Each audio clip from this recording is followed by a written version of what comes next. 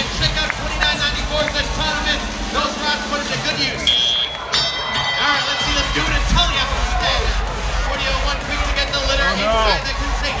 610 gonna go back and try inside the center of the landfill. Gonna grab those containers. Will it be good? Yes, it is. Let's see on that. I can't see what it's doing. We'll find out why after the battle 114 continuing to go through the landfill. Check it out. They got 5 totes on their robot. They got a 6th one. Going to the pump. Lowering it down, and that stack is good. 188. Putting single totes on the bump. Let's see how that helps them. They've got 90 seconds left on the clock. The rim on the player station is going down. 610 stacking yet another tote on the bump. The Red Alliance is a scoring machine. It's like these teams were made for each other. 75 seconds left to go. 610 at the human player station. Continuing to gather tote after tote. 114 with another 6-high back.